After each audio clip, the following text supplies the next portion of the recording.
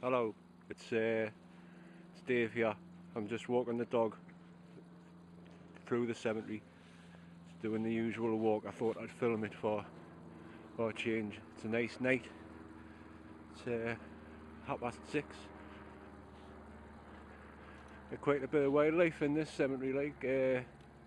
There's woodpeckers, sparrowhawks, wood pigeons, loads of crows, everything. The sparrowhawks are good to watch. If you ever get to see them. There have been about. I don't know. I just keep walking. If I don't speak, that's because I haven't got much to say. Some of the graves here. These are quite old. These like the 1780s and that. Well, I don't know if you can see, but all of the snowdrops look nice. They do maintain it quite well. This cemetery, they leave it over the winter let all the wildlife hibernate and do what have, and then they tidy it up. There's going to be loads of bluebells. There's loads of snowdrops, but up there, see if I can zoom in. Danny, stay there. That's a sparrowhawk's nest box. You get tawny owls, pheasants, foxes, all sorts of things.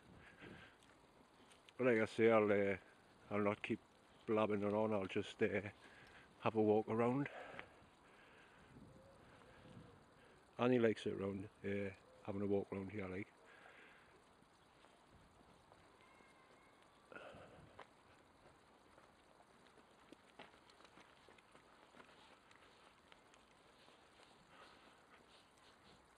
There's another nest box up there.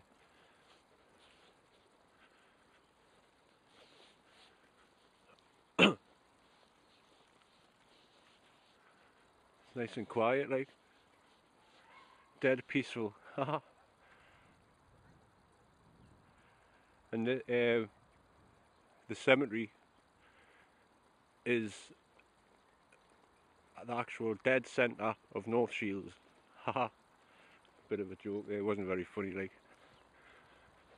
But like I say, it's quite a good little walk around here. If I come across anything of interest, I'll point it out to you, but come on. See how long it takes before my arm aches.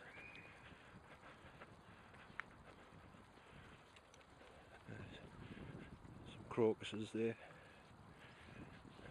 None of the daffodils have flowered yet, like. They're all just sitting there waiting.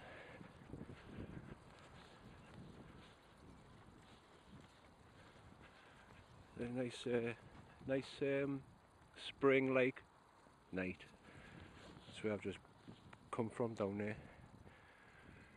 Where them houses are, that used to be all cornfields years ago, but like everything else it gets built on.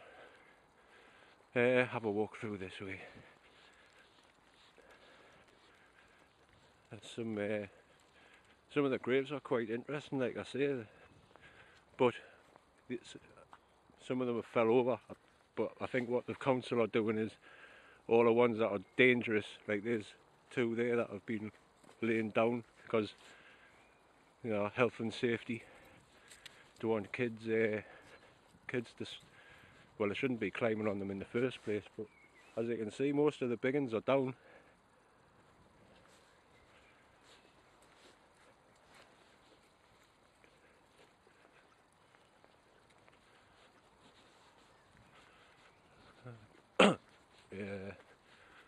I'll just cross this main road part and see you on the other side.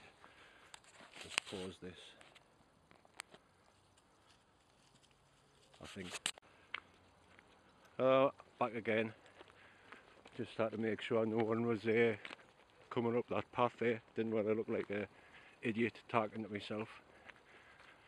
This is the coming into the oldest part of the cemetery now.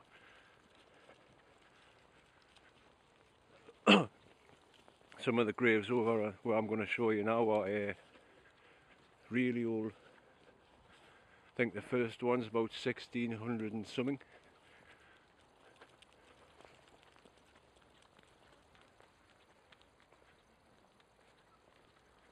Someone coming there, just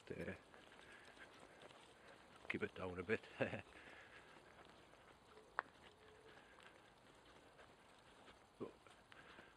Come on, you get in front.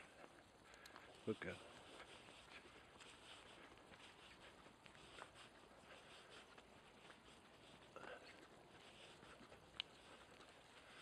There's quite a few people out tonight. It seems to be a popular dog walking place, you know.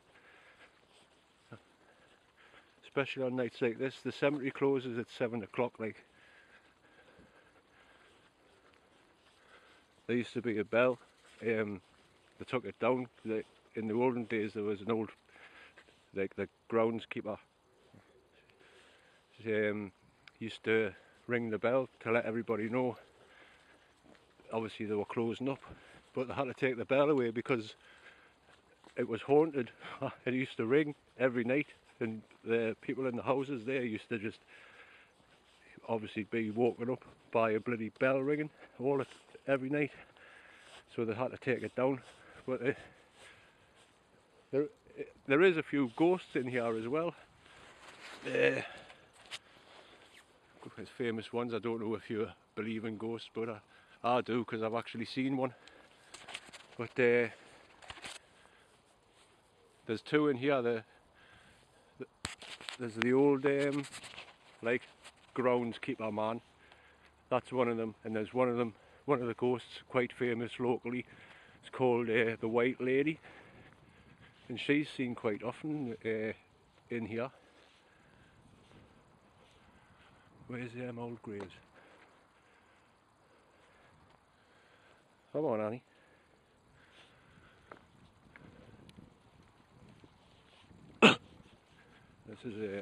This old tree fell down years ago. I think they just left it because it's a nice little feature.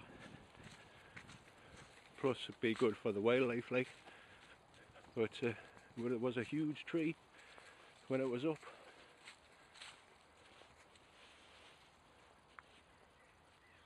And you can see the size of it. Stay, Annie, stay there.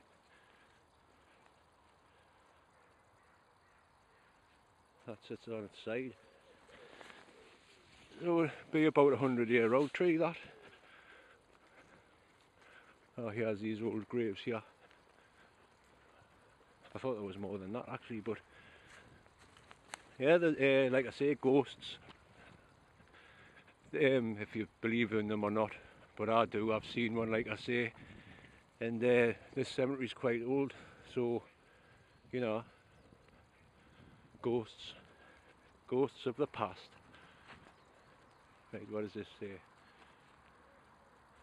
Here are the remains of the site graveyard when it was regulated.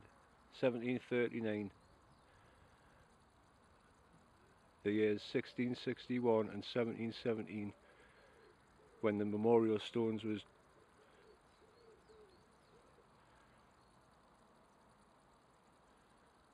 so between 1661 and 1717 was the first graves. This one, yeah. It's really old, isn't it? You can hardly read the writing on it. Proper old English writing, that.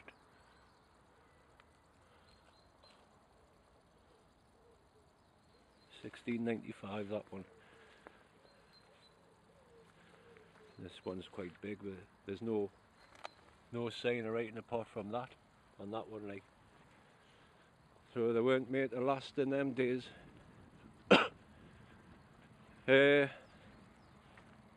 Well, I'm getting back onto the main road now. These graves here are all old vicars and what have you. They're all buried along that part there. That's the crematorium. It's got some nice gargoyles and stuff on. Annie, you're getting in the way, man. Aye, the gargoyles are there. I'll show you them before I finish my little tour of the cemetery. There is another grave round here somewhere. I can't think where it is, but it was someone who died on the Titanic.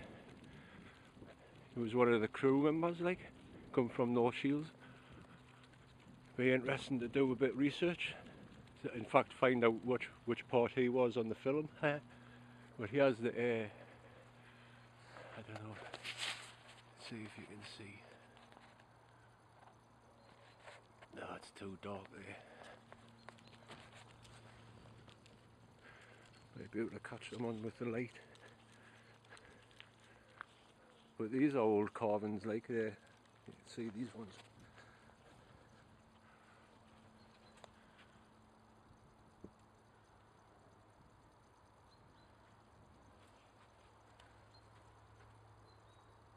That one looks like James Hetfield out of Metallica.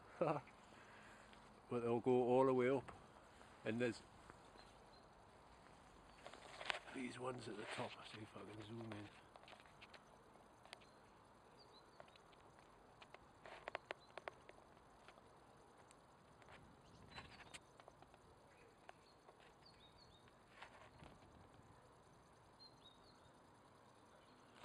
Sorry, the camera's not that good at zooming in, but quite good carvings, gargoyles and that.